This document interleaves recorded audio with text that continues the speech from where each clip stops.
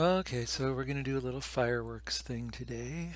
This might be a two-part video, but first thing I'm going to do is go into the project that I'm going to modify, and I'm going to change everything so that I'm backing everything up. And today's the 25th of September. Excuse me.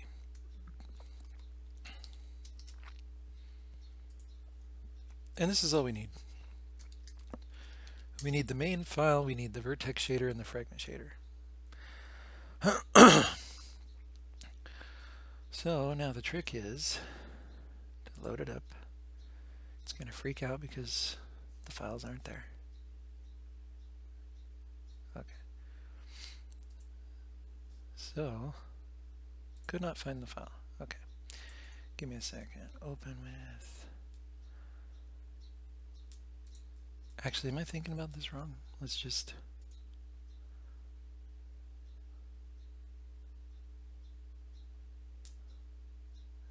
remove that. Add existing. Oh, duh, what am I doing? I should have just kept it. Alright, well, I'm just waking up. Being a freak, apparently. So there's that. So let's just go into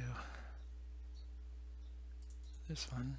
Just see if it'll open. Oh, it opens a whole new instance of... Okay.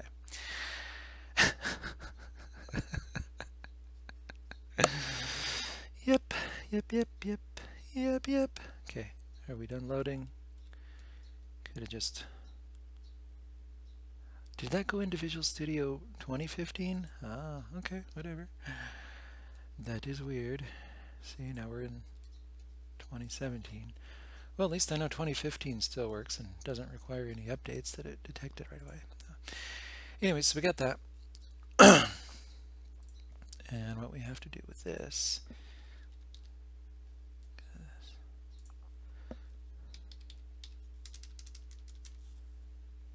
Am I recording? I'm so out of it this morning. So completely just out of it. Not even with it.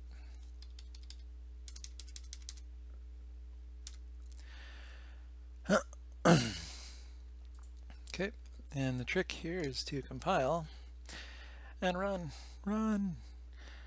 Wish I could get rid of all of these errors. Here's one.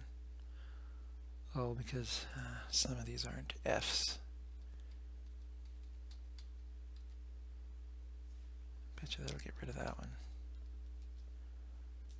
Okay. Soil. Oh, I bet you when I switch over to GLAD. Excuse me. Whew. Okay, so it still works and there's a cruddy rotation. Okay, we're just going to go with pre-rotated sprites for that. But anyways, we're not going to even use that. So first of all, let's take out the ship.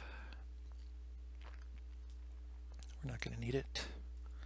Ship position, float, ship speed, ship rotation, ship scale. The hell was all that? Init ship, move ship. Init ship we don't need. Init cubes we'll keep. Wait. Oh, I declared my init functions before the main, and then I declared my move functions after. Okay. Alrighty, Jeff. Whatever.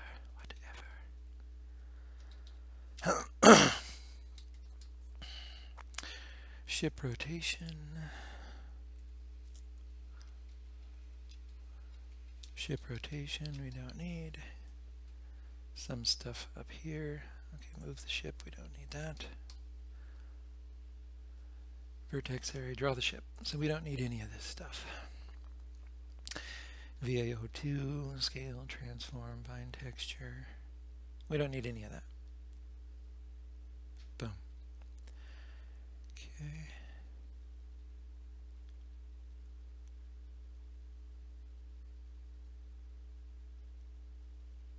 We don't need the ship texture. Boom. star.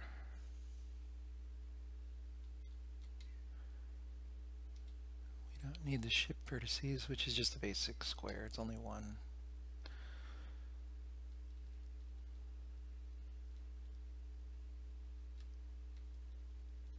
Okay, let's see what I broke. Let's see how this works. Broke something.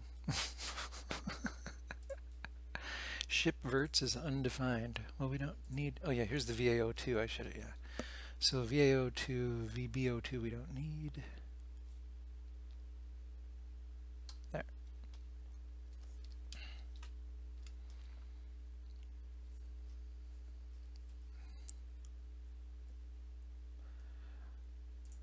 Error list. Okay. Right here. Okay.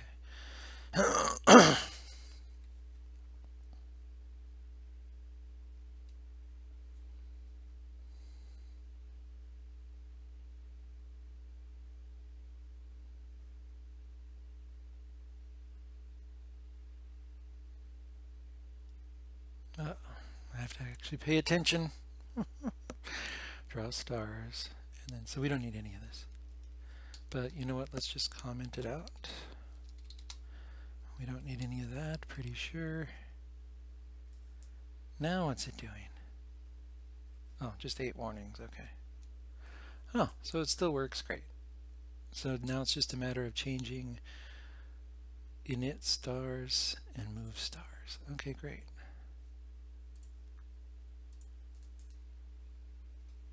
So now all I have to do is change my init cubes. Alright, whatever. So yeah, when I initialize them, I just want them at I want them all at one random spot on the screen. So we're just going to go like this. What is that, a float? What did it do? We only need it in the function, so GL float. We'll just call it x start equals. Computer, what's this? Why is that giving an error? Oh, does it have to be a small f? Excuse me. Pardon me. Pardon me. Excuse me. Coming through. Pardon me. Excuse me. So we'll take it out of there. Come up here. Okay. Excuse me. That's okay. If I was not lazy and edited my videos, you wouldn't have heard that. But sorry. Okay. X start. Y start. So now we're just going to set the random position once, and then yeah. Although the random position, oh that's right, duh. This starts at a corner of the screen because they all kind of float. They all kind of just go to the one side. So let's change this. Random 200 divided by 100 minus 1. Speed. Position, rotation. Okay, so. So what we want to do, yeah, is initialize each one.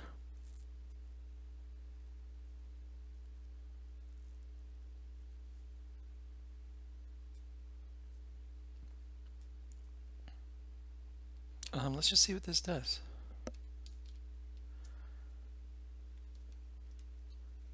Yeah, they all start at one spot, and then they randomly... Oh, and because there's another initialization when they hit the edge of the screen, so hold on. Because it doesn't just call. It's right in here.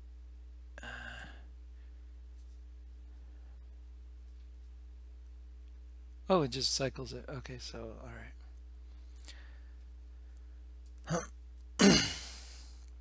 So with fireworks, though, what we want is a random position, a speed. We want a random speed, and we want a random...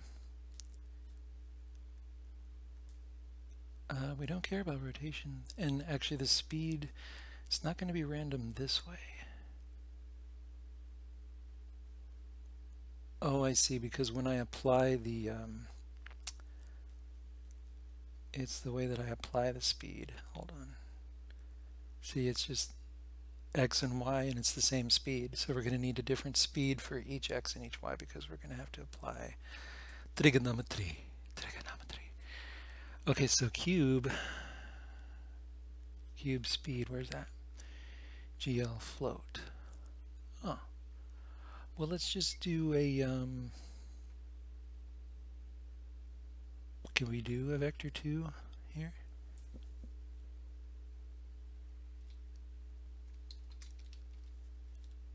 Vector 2. Cube speed. And then here we can go cube speed dot x. Perfect.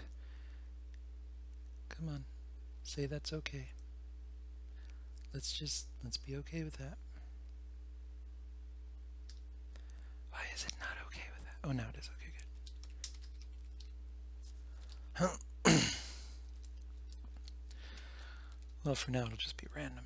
But so there's that, and then when we go down to move speed, oh, it tells me already. So cube positions.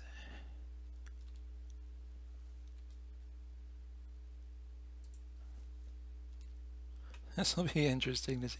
It's not going to be how it works at all, but I just want to see what it does. It's going to be fun. Yeah, it's kind of an explosion. It's just from, yeah, not the way we want though. Interesting. Actually, this is kind of hypnotic. I'm a little bit. We control the horizontal. We control the vertical. I wonder if it'll all come back and coalesce into one eventually, or if they'll just keep doing that.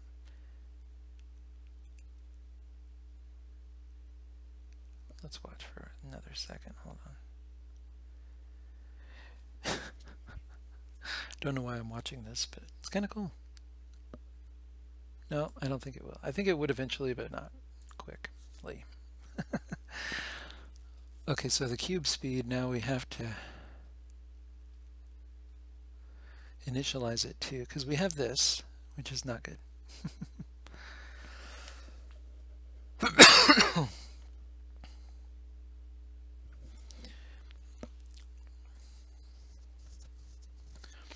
So what we need is an initial speed and then a direction vector, and then we apply trigonometry to that. Okay, so let's try this GL float. Init speed equals, it's going to be that. Okay. And then an initial angle, so it's init angle. And I think the angle is like, if it's in radians, you have to give this. Do I even have the sign, the math stuff in here? No, so I have to include math, and then I have to. Okay, but I've done that recently in, where's the,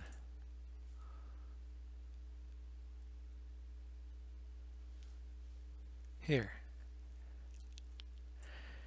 Okay, so just include math, and then it's sine, and then it's a float, right? Or the sine, I think, returns a double or whatever. Okay, so we just include math. Pretty sure that's all we do. So let's come up here and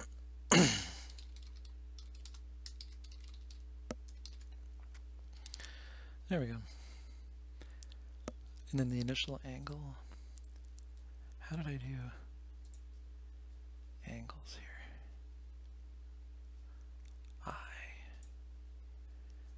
I divided by 2. Oh, right. Times 0.523. Oh, that's right, because 523.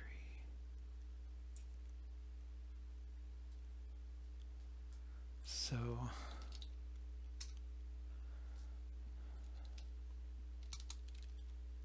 yep, so it's 6.28, so you just feed it radians, which is fun. So the sine, okay, so what am I doing? So you want a random number between 0 and 6.28. So to get that, we have to go up here. I'll just grab this, it's easier. It's easier because this one's a random number between, well, let's do it this way, 628.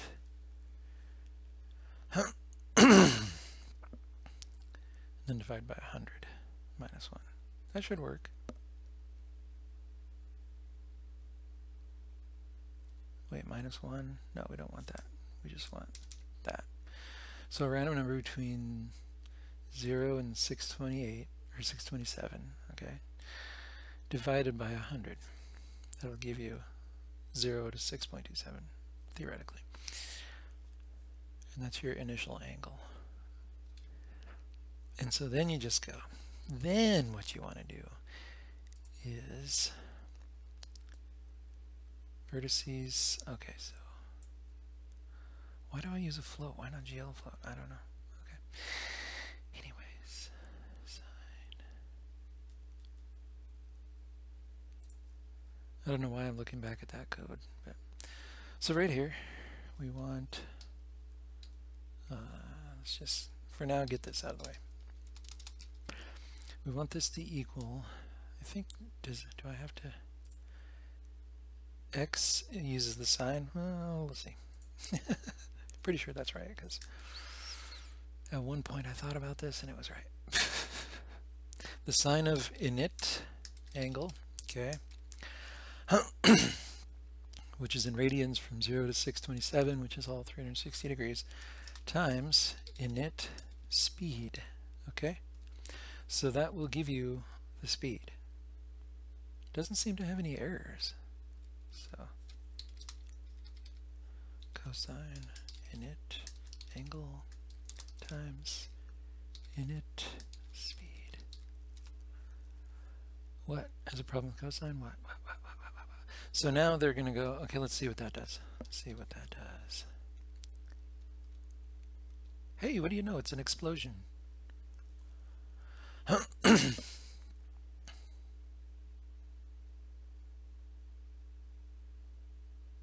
That is pretty darn cool.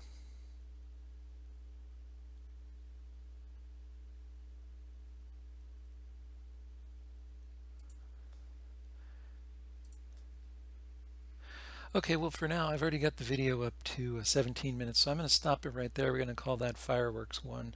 What we're going to have to do is create a more robust particle system, as it were, and give the particles like maybe a bigger size when they start out, and then shrink them down, and then phase them out, and then have a particle lifetime, and so the explosion doesn't.